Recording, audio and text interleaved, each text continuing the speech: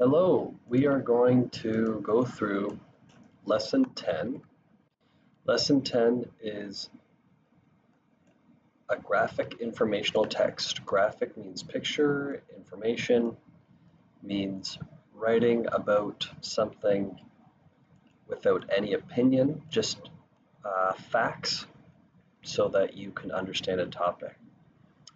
When we read an article, first thing we want to do is look at the title. So always go to the top and we see tired teenagers. Okay. Tired teenagers. What do I know about tired teenagers? Always ask yourself a question. What do I know about this? What do I think this will be about? After you've done that, look a little bit down. Sometimes there's a subheading or some more information. We can see this comes from a professional source, so an academic source. And you can also Google these to just, satisfy yourself that these are factual and reliable sources. See that we have an A, B, C. Okay, what does that mean? That means this is paragraph A, this is paragraph B, paragraph C. Figure 1, oh, there's a figure. What's a figure? A figure is like a graph or a chart.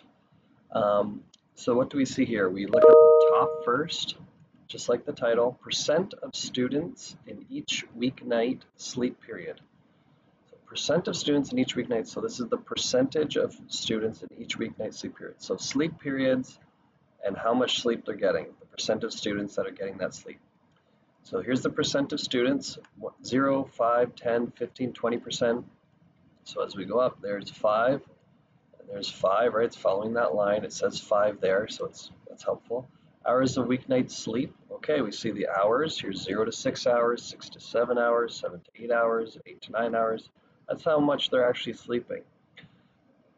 What I would do when I look at this, I say, well, which group is sleeping the most? Which percentage of students is having, let's say, the most common hours of weeknight sleep? Which one is having the least? And then you can kind of at least have some information while you're reading.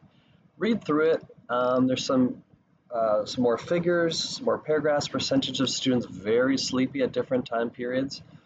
So we have the percentage of students that are very sleepy. That's going to be the percentage of students that are very sleepy, and then different time period. Here's the time periods, the times of day.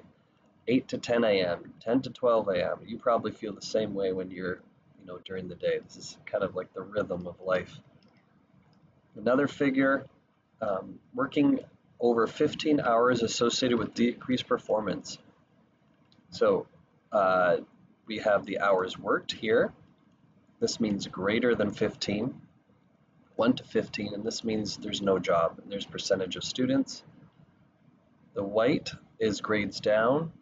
The slight dots, the few dots are the fewer school activities, and the lines are often sleepy. So you can see what happens when people work more or work less.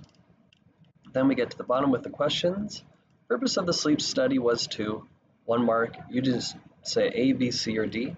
You can do this on another, like a Word doc, and just write questions for tired teenagers 1A, or 1B, or 1C, or 1D.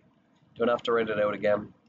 Just going to go through each one, and you see the question. One tip that I'm going to give you is, if you see like percentage of students sleep less, then you're going to say, did I ever see that information in a graph, or did I ever see that information in the writing?